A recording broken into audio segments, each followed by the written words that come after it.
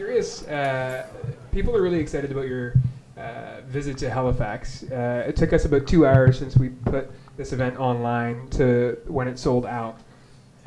Does that kind of response in cities that you're not really working in or for tempt you at all to run for other levels of politics?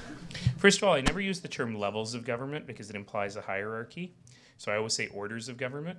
And if you ever say junior level of government, I will kick you in the shins.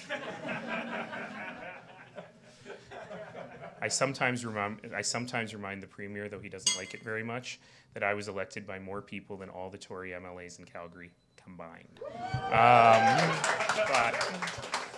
Don't get excited. All mayors are, because it's the only job in Canada where you're elected by your whole population, not just by one district or one riding. That said,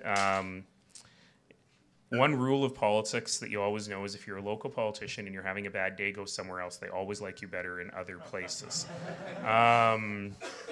which is a good thing. No, I would, first of all, I don't think any political party would have me. That's why I wear purple, right? It's red and blue. Oh, purple and some donair sauce. Halifax. But secondly, the work that we do at the Municipal Order of Government is, I think, the most interesting work there is. You know, I often joke that if the federal government disappeared while we were in here, it would probably be a week or two before anyone noticed. If your provincial government disappeared, you'd notice pretty quickly. They do run the schools and the hospitals, but it might take a few hours. But if your municipal government disappeared, well, you'd have no police, you'd have no fire, you'd have no clean water. Your roads would be full of snow. Oh, never mind.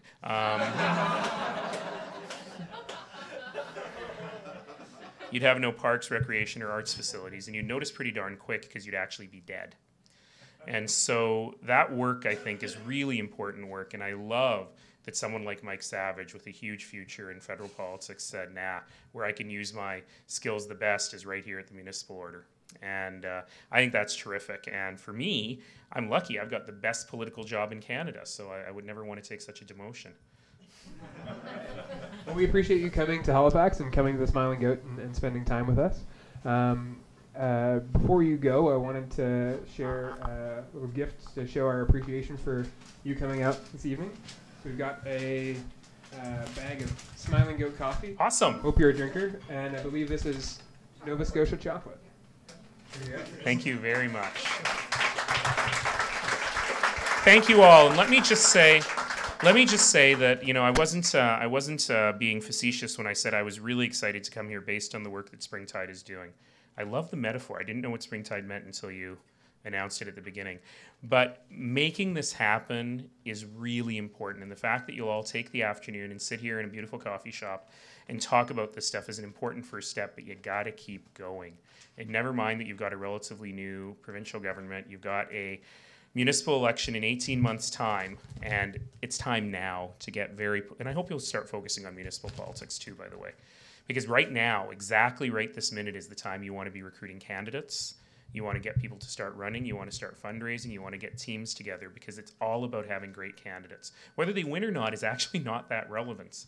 But having great candidates who can elevate the level of debate and who can engage citizens in a new way is incredibly important. And congratulations on the work you're doing, and I hope you'll keep doing it. Yeah. Thanks so